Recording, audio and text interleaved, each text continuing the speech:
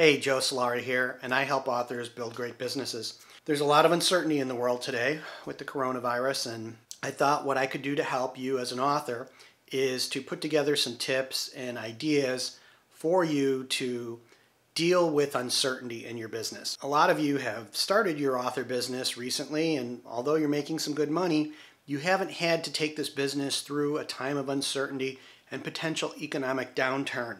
It may be even a bit scarier because you're working for yourself now, and you felt in the past that you had the safety net of having an employer paying you a paycheck.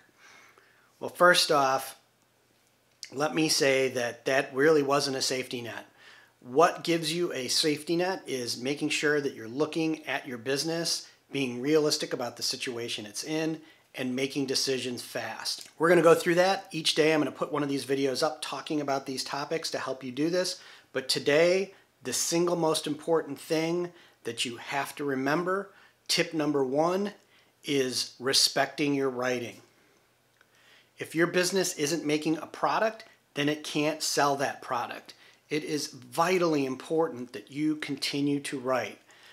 It's going to be easy to be distracted because of the news and its 24-hour, 7-day-a-week cycle and new things developing all the time and concern about your family.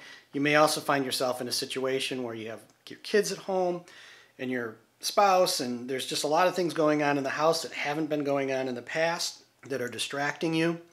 You have to respect your writing time and carve that out and make sure that you get that writing time each day.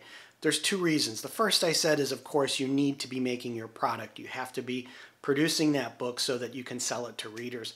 Number two is that you're a creative, and this is probably some of the best therapy that you can do for yourself, is to go into that story world and get lost in it and escape in it and forget about all the crazy stuff that's going on in the real world.